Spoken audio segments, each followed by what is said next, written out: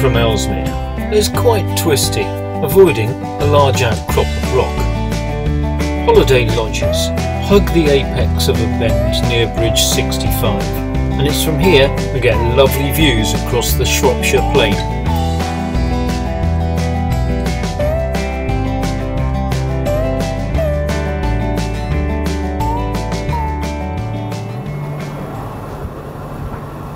Notice the parking meter on the left of the picture. I would have moored here for an hour if I'd had a 50p piece. We are approaching Frankton Junction. Off to the left is the start of what is now known as the Montgomery Canal. I filmed down here with my son Henry and Kathy, and this beautiful rural canal will be featured in an episode coming soon.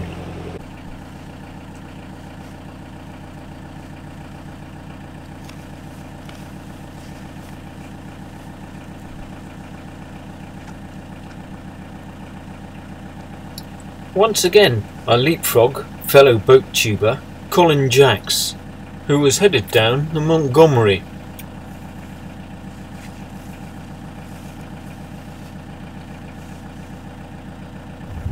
Some of the rings are missing here.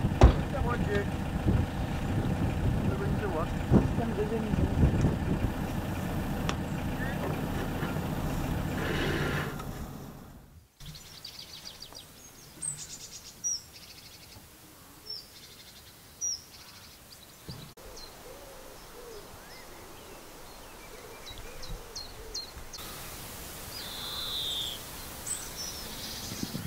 You know, sometimes it's the really little things that amuse me, which is why I was really tickled by this. It sort of reminds me of the Pink Panther cartoon somehow.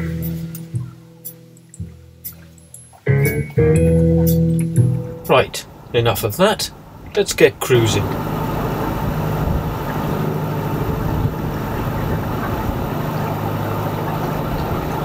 Just passed under Bridge 2 West, and there's a really handsome farm building just off to the right. Pity about the extension they had put on, but the rest of it is really rather pleasant. It's quite interesting to note that the bridge numbers have started again from Frankton Junction, as in 1 West, 2 West and 3 West, etc. Whereas the other bridge numbers, we got up to bridge 69, 70, and the bridge numbers down the Montgomery Canal then continue on 71, 72, 73.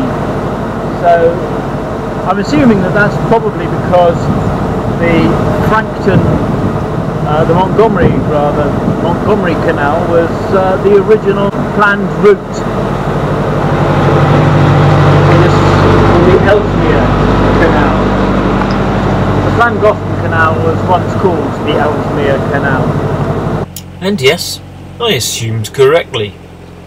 And so we continue our journey west across the Shropshire Plains, edging closer to the foothills of Wales. Big fans of yours? What was on YouTube?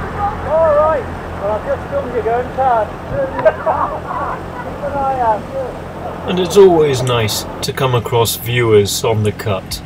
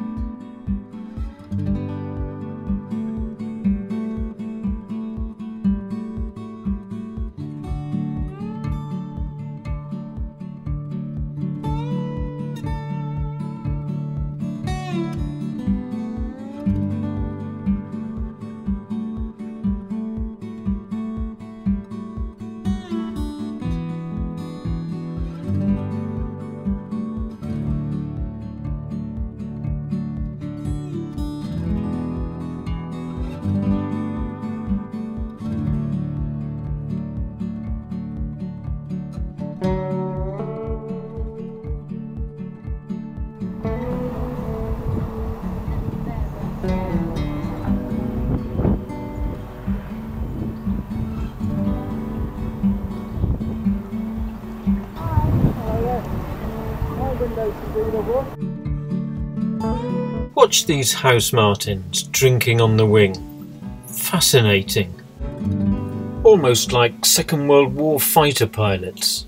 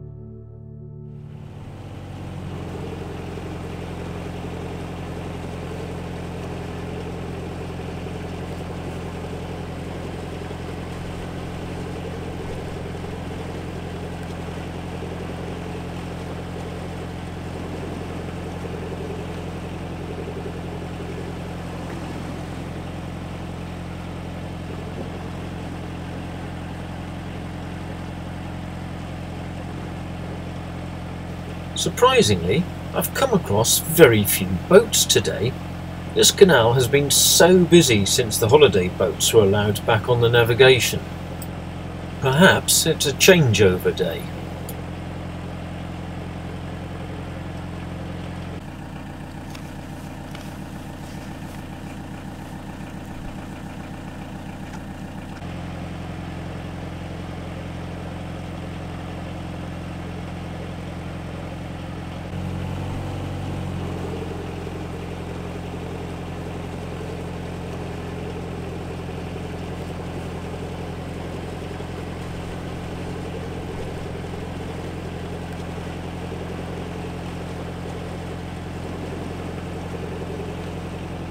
We moored near the Jack Mitten, which was once a famous canal-side pub, but judging by the overgrown garden, it is no longer in business.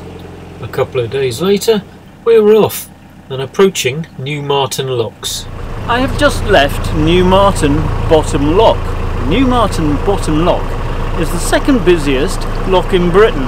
A couple of years ago, it had nearly 9,000 trips through it. Which is quite a lot. That's about 24 a day, and when you think that during the winter not that many boats will be going through, that's actually a really huge amount in the summer.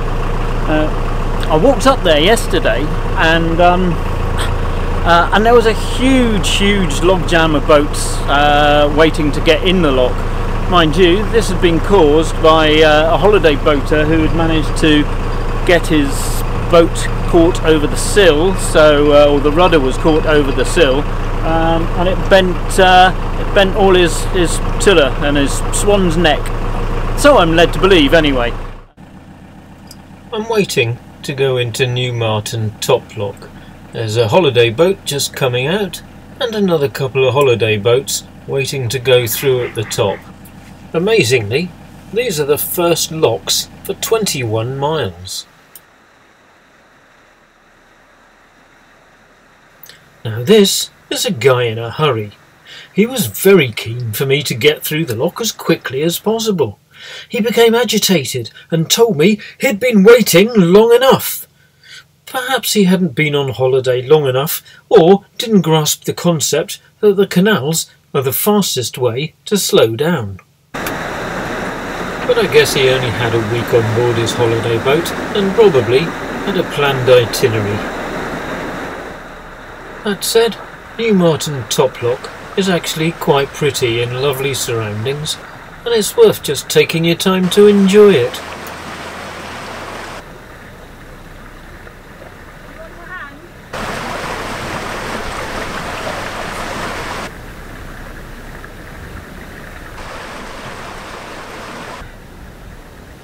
Newmarton Lock's done. I said a cheery goodbye to the man in a hurry. I hope he had a nice holiday. There are 2 water points just above the lock, so it's time to take on water and survey the landscape.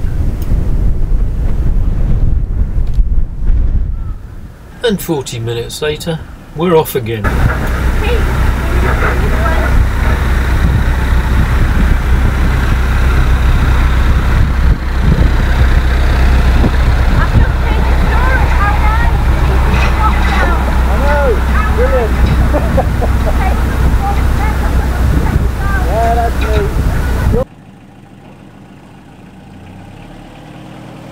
Those Welsh hills are clearly visible now, and I've got to admit, I'm beginning to feel a sense of excitement. Has this guy discovered the new world, I wonder? But then, I guess, all of us who live on the canals feel we have done, or at least, in part, rediscovered the old world. And is this the best boat name ever? Moon and Sixpence? Brilliant! A book by Somerset Maugham, I believe.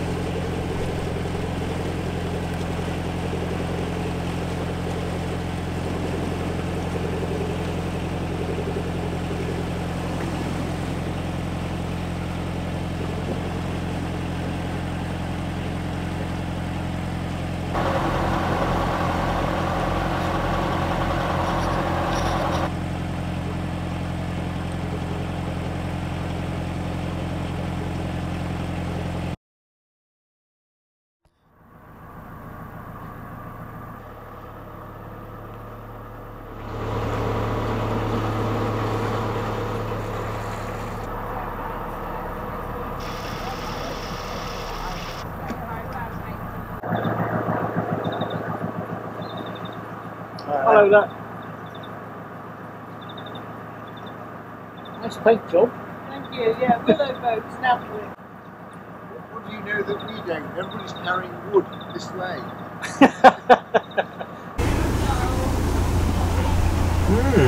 Definitive hand gestures to the helmsman.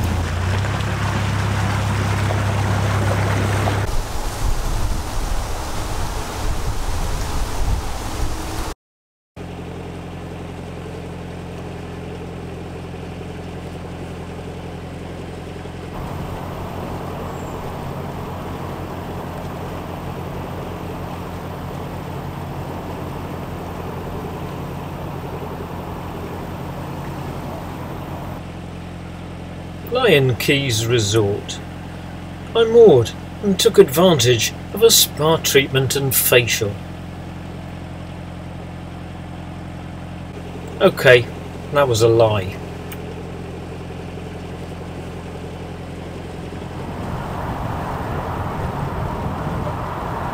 And some more viewers cruised by. We'd had a good chat at Newmarton Locks.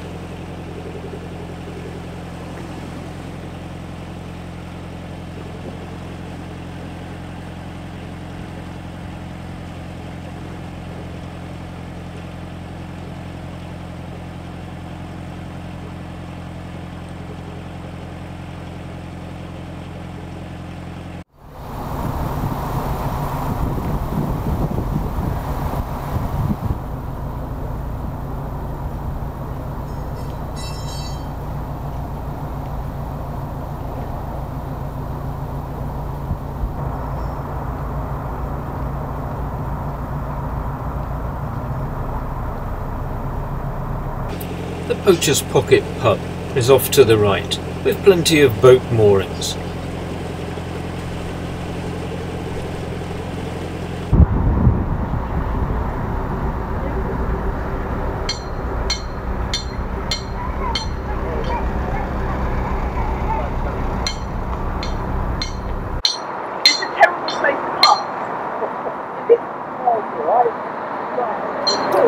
Let's face it, it's a much better place to park than this, on the corner of a blind bend. Now I was a little confused by his hand gestures, so proceeded slowly. Perhaps he was ordering another glass of wine. Chirk Bank. The canal looks onto rooftops as it's cut into the side of the hill overlooking the Ceiriog Valley.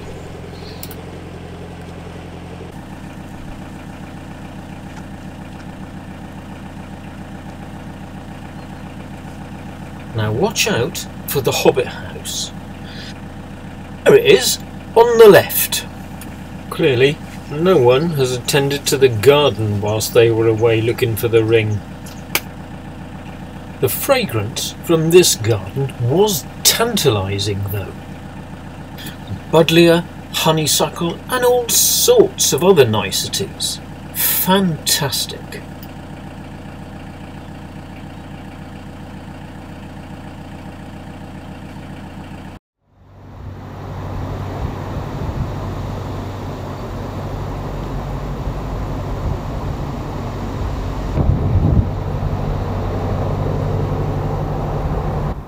These are the last few furlongs of England. The Welsh border is approaching fast, or not so fast in reality. Now this seems to be a nice place to moor up before crossing the Chirk Aqueduct in the morning. And we'll be crossing this spectacle of engineering and the Welsh border and the fabulously impressive Pont Cyrt Aqueduct next time. Thanks for watching.